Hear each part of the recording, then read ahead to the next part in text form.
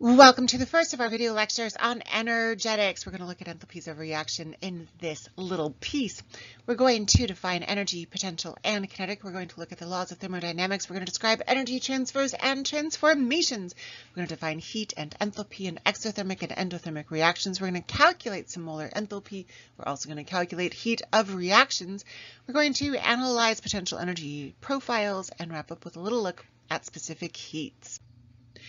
So first up, lots of vocabulary, different kinds of energy. Energy for us in chemistry, the capacity or ability to do work or supply heat. We're going to look a lot at that heat piece. Kinetic energy and potential energy are two big types of energy that we are going to talk about here in chemistry. Kinetic energy is the energy of motion. For us, thermal energy is going to be proportional to how much kinetic energy there is. So the more the molecules, the particles, the atoms are moving, the more energy they have, the warmer they feel to us, the higher that temperature. Potential energy, we talk about that in middle school science about like gravity, and if you hold something way up high off the earth, it has more potential energy because it has more space to fall. For us, potential energy, the energy of position or arrangement, is all about how atoms are bound together in molecules. So we have lots of energy stored in chemical bonds. This is our potential energy in chemistry. And of course, there's lots of other kinds of energy, but for us, we're going to focus mostly on kinetic, heat, thermal energy, and potential energy, energy stored in chemical bonds. We have some laws of thermodynamics to talk about. Thermodynamics and energetics, kind of the same things. I am highly entertained by the fact that there is a zeroth law, and the zeroth law states that if two things are equal to each other, and there's a third thing that's also equal to the first thing that is also equal to the second thing, yeah, literally there's a law for that. It's fine. We're fine. Everything is fine. First law of thermodynamics is the one that we're going to talk about the most in chemistry. Just like we have the law of conservation of matter, matter can neither be created nor destroyed, we have the law of conservation of energy. Energy can neither be created nor destroyed. We can transfer it and we can transform it, but we cannot create or destroy. Second law of thermodynamics just states that everything tends toward chaos. Entropy increases in natural systems. That's disorder. Basically, giant molecules do not like to be stuck together. It's more stable for them to fall apart into littler pieces.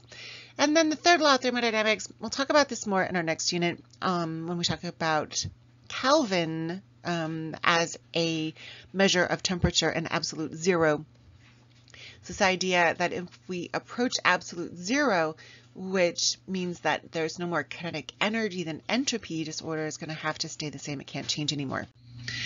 So energy transfers, we can neither create nor destroy energy, but we can transfer energy from one object to another. Some examples are conduction, convection, and radiation, which is a transfer of thermal energy. Conduction is the transfer through contact. So if I put my hand on the pot, heat will be conducted from the pot to my hand. It'll feel hot to me. That's conduction. Convection are currents. So we have heat. Heat here is heating up the air. That hot air is rising. That is convection. Then radiation is simply those heat waves, that infrared radiation that is transferring heat from one object to another. Heat, this word heat is kind of quirky in chemistry. So heat is actually the energy that is transferred from one body to another due to temperature differences. And we use the letter Q for heat, which is weird because there's definitely not a Q in HEAT. But nonetheless, Q is heat. Interestingly, heat always flows from higher temperatures to lower temperatures. So if I put my hand on a hot plate, heat will flow from the hot plate to my hand because there's more heat in the hot plate than in my hand. Interestingly, if you put ice in your lemonade, the ice is not making your lemonade cold. My friends, your lemonade is giving energy away to the ice to warm up the ice. And that's what makes the lemonade get colder, because it's giving energy away to the ice. The ice does not make the lemonade cold. The lemonade makes the ice warmer. Crazy sauce. Enthalpy is kind of like heat, but heat is that transfer of energy, that difference in energy. Enthalpy is just the energy content of a system by itself, so not moving it yet. But because I cannot measure how much energy is stored in chemical bonds, unless I break the chemical bonds and release the energy from them. Most of the time we don't talk about enthalpy by itself, but we talk about the change in enthalpy, which is that heat transfer. So remember that delta means change, so change in enthalpy is going to be the same thing as that heat transfer. So Q, or heat, and change in enthalpy, enthalpy we use letter H for, change in enthalpy, all the same things.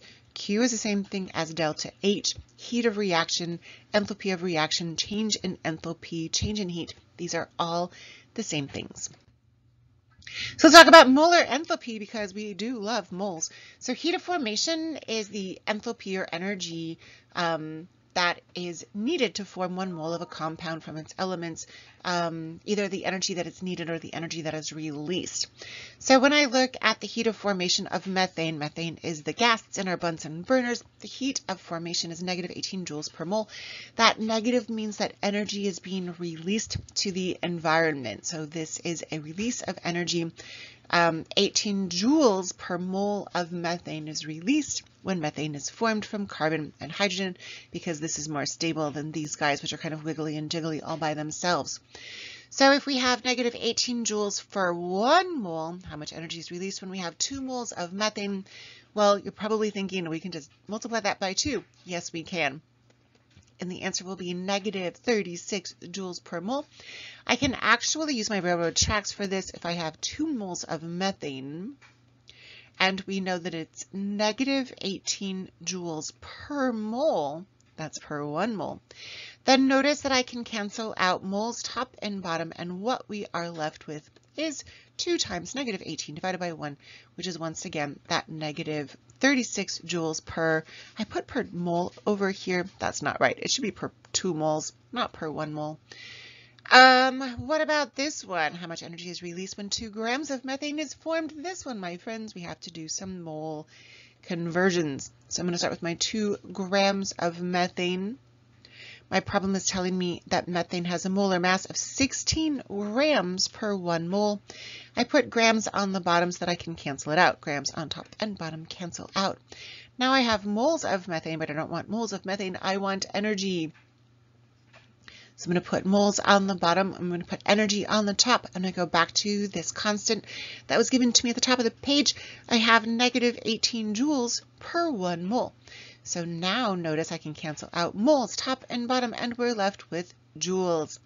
So when I do this math, 2 divided by 16 times negative 18, final answer is a negative 2.25 joules. We could all say that 2.25 joules of energy is released, or we could say that delta H is equal to negative 2.25 joules. First law of thermodynamics, let's review this. It says that energy can neither be created nor destroyed. This is super important for our chemical reactions. So all of the energy in a reaction has to be conserved. Everything has to come from someplace and it has to go someplace.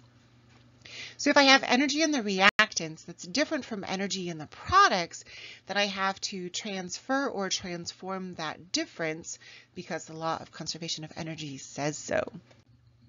So let's think about combustion of methane. So again, this is the gas that's in our Bunsen burners. What energy transformations and transfers, I should have thrown transfers in here, would we observe when we burn methane? Well, we know that there's some heat. We know that there's some light. Sometimes there's some sparkly things if our Bunsen burner isn't super clean, if our line has some stuff in it. Heat and light are the big ones, right? So these are our big transformations. That heat energy, that energy that can either warm up our compounds or our hand if we're next to the Bunsen burner. This heat is coming from energy that is stored in the bonds of the methane molecule that do not need to be given to carbon dioxide or water because they have less energy stored in them. And so we can get rid of some of that extra energy. We give it away to the environment. We can't destroy it. It can't just disappear, but we can allow that heat to be sent out to the environment. And that's what we get with warm things coming from our Bunsen burners. So if the enthalpy of the reactants is greater than the enthalpy of the products, all of that extra energy that used to be in the reactants needs to be transferred to the surroundings, just like with our Bunsen burners. If the enthalpy of the reactants is less than what we need to put into the products, then we need to get that extra enthalpy from the surroundings, and heat enthalpy is going to be absorbed from the surroundings into the products. We're going to call that an endothermic reaction. So exo energy is coming out of the reaction, given away to the surroundings. Endothermic energy is being sucked in, endo in. We're sucking energy into the reaction from the surroundings.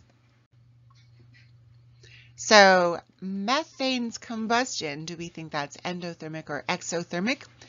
We definitely just talked about how there's lots of heat released. It is absolutely exothermic. We're going to allow some heat to be propagated from the reaction. That heat is going to warm up the air or whatever else is around the Bunsen burner. The combustion of methane is actually so exothermic that 890 kilojoules is released. 890 kilojoules of energy is released for every 1 mole of methane that is combusted. And I can kind of add this to my balanced equation like a mole ratio. So if I want to know 1 mole of methane combusting, how much energy is released, I can absolutely use that 890 number. So 890 kilojoules is released. That's a lot of energy.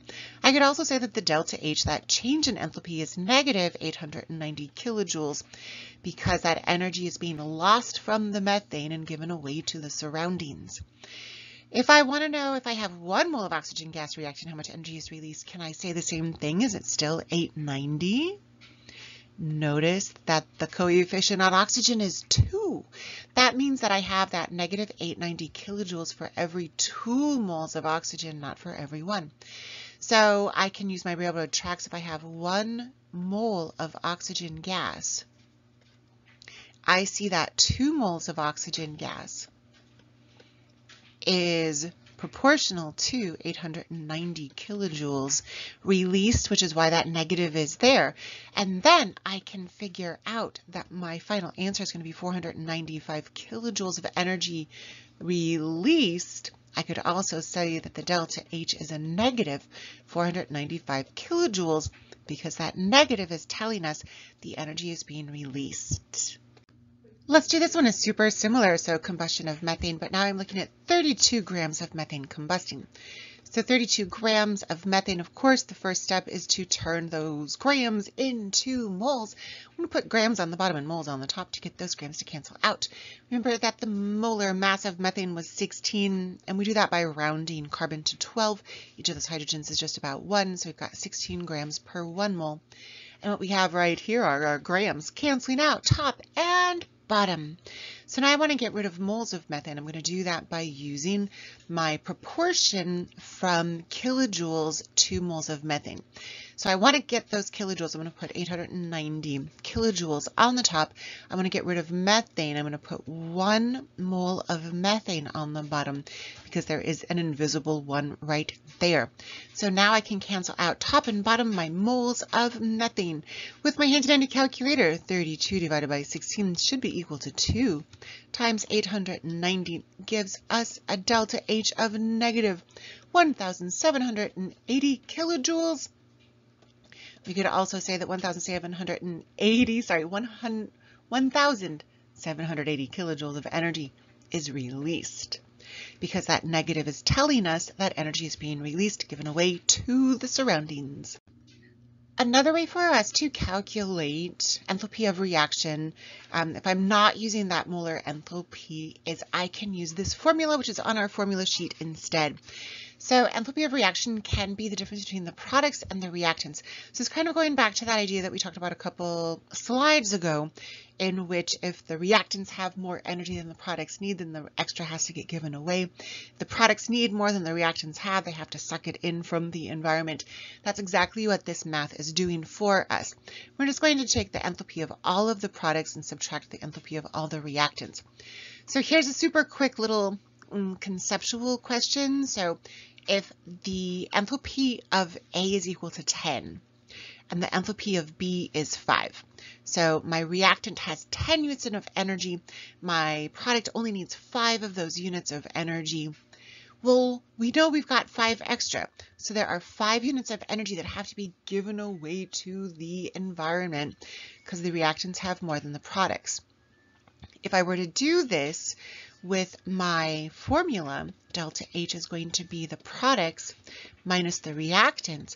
I'm going to do 5 because my products have 5 units of energy minus 10 because my reactants have 10. And that's going to give me a negative 5, which exactly matches, I was just talking about those extra 5 units of energy that have to be given away or released into the environment. So because those are extras, they're lost from the reaction, it is an exothermic reaction. 5 units of energy is given away.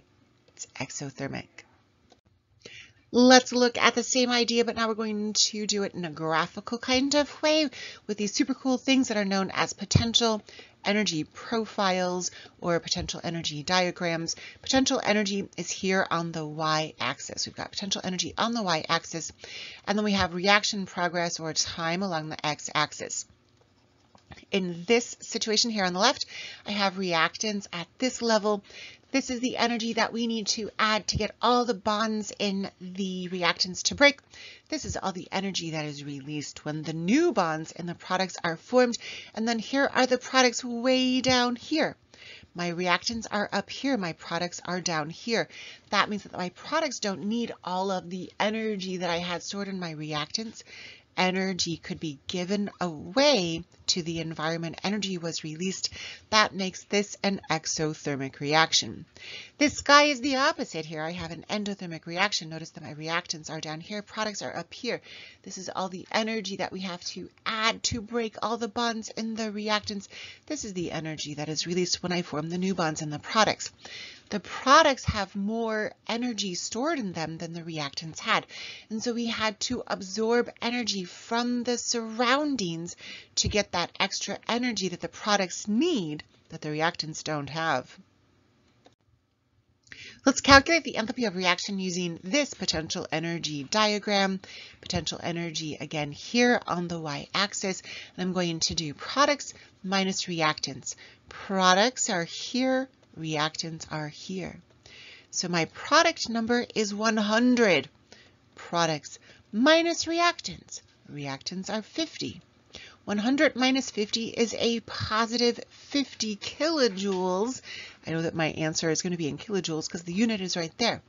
Positive 50 kilojoules. And this makes sense because we had to add 50 kilojoules of energy from the surroundings because the reactants only had 50 and the products needed 100. So our delta H is going to be a positive delta H. It's going to be a positive 50 kilojoules. And because it's positive, we have to add energy from the surroundings to get all the energy that the products need. This is an endothermic reaction. I can also show heat as part of the equation. We can call those thermochemical equations. So say here I have my reactants A and B, and I'm adding heat energy to make my products endothermic or exothermic. Hopefully you're thinking, ooh, we are adding heat into the system. That must be endothermic. You'd be right. How about this one where I have A decomposing into B with heat being produced, propagated, released at the end of the reaction? That makes it exothermic because that heat is being released, sent out into the environment. So I've been talking a lot about kilojoules and joules already. So kilojoules and joules, these are our metric units of energy, but calorie is another way to describe energy. And this is how we describe energy that is stored in our food, right? Interestingly though, the food in our food labels, calories are not these calories, they're these calories. So a calorie with a lowercase c in the front of it, little c, calorie, is the quantity of heat that is going to raise 1 gram of water by 1 degree Celsius. So if I had 1 gram of water, that would be enough water to fill 1 centimeter that was a centimeter cube, a cube that has 1 centimeter on each edge. So if I have this 1 gram of water and I heat it up from maybe 10 degrees Celsius to 11 degrees Celsius, I would need 1 calorie of energy to make that happen. Food labels are not given to us in little c calories. They're given to us in big C calories, which are actually kilocalories or kcals, and that's equal to 1,000 calories. So in our food labels, if it's like there's only 30 calories, well, it's 30 big C calories, which is 30,000 little c calories. So enough energy to heat 30,000 grams of water by 1 degree Celsius. Kind of crazy sauce, but that's how we roll here. So that 1 calorie is equal to 4.18 joules. So this is our conversion between the two. Memorize this? No, you don't have to, because it's on your list of constants and conversions on your reference pages. You also should know on your reference pages how to find that 1,000 calories. Little c calories is equal to 1 big C calorie, which is the same thing as a kcal. If you travel outside of the United States, a lot of the food labels not here are in kcals instead of big C calories. I'm going to talk about one more idea, and then we're going to call this lecture done, my friends. So specific heat, which is a C, and I guess there's kind of a C in specific heat. So specific heat, sometimes we use C little p, is the amount of heat that we need to raise the temperature of 1 gram of a substance by 1 degree Celsius. We were just talking about how water had a specific heat of 1 calorie, and 1 calorie is the same thing as 4.18 joules. So the specific heat of water is 4.18 joules per gram degree Celsius. I need this much energy to heat 1 gram of the substance by 1 degree Celsius. So this is for liquid water. Notice lead way down here at the bottom, only 0.13 of a joule. So this is, I don't know, this is like 40 times more energy is needed to heat up the water than to heat up the lead. So we can warm up metals way faster with less energy. We can cool off those metals. They don't have to lose as much energy to cool off as compared to water. But we are made mostly of water, and that's really good because it means that our body temperatures don't change super, super fast. Because we need a lot of energy to heat up the water that makes up our bodies, we need to lose a lot of energy to cool down that water that makes up the majority of our bodies. So this idea of specific heat, we're going to use it in this formula, Q equals mc delta T. And the specific heat for water is 1 calorie per 1 gram degree Celsius, or 4.18 joules per gram degree Celsius. We're going to use that, not on the next slide, but in a couple slides. So hold on to that idea. So this formula, Q equals mc delta T, heat, which is the same thing as delta H, which is the same thing as enthalpy. So these are all the same things. Well, change in enthalpy. It's going to be equal to mass, that's the M, specific heat, that's the C, change in temperature. Change in temperature, we're going to do final temperature, that's TF, minus initial temperature, that's TI. So final minus initial is going to give us the change in temperature. Let's practice. So the specific heat of ethanol is 2.46 joules per gram degree Celsius. That means that I need 2.46 joules of energy to warm up 1 gram of ethanol by 1 degree Celsius. So let's say that I've got 193 grams of ethanol and I want to warm it up from 19 degrees Celsius to 35 degrees Celsius. Well, for my formula, I need mc delta T. M is the mass. It's right here. C is the specific heat. It's right here. Delta T is going to be final minus initial. My final temperature is at 35 degrees Celsius. My initial temperature was 19 degrees Celsius. That's a difference of 16 degrees Celsius. So this is my delta T. Mass is 193 grams. Specific heat is 2.46 joules per gram degree Celsius. And our delta T is 16 degrees Celsius. Let's multiply 193 times 2.46 times 16 gives us a grand total of 7,596.48. Let's do a quick sig fig check. looks like we get to keep 2. So we're going to turn that 9, well, we're going to use the 9 to turn the 5 into a 6. And so our final answer is 7,600. And my unit label is going to be joules, and I will tell you why. This gram and this gram cancel out. This degree Celsius and this degree Celsius cancel out, and all we're left with is joules. So this is our answer in joules. What if I asked you for the answer in kilojoules? Well, remember that there's 1,000 of anything in its kilo version. So we'll just divide 7,600 by 1,000, and we have 7.6 kilojoules of energy is needed to warm up all that ethanol. So let's say that I'm going to take some of that hydrochloric acid that I made in the lab a couple weeks ago and that sodium hydroxide that we also made, and I'm going to mix them together. And I want to figure out how much heat is propagated. I want to figure out my Q. What should I measure? Well, definitely some temperature changes.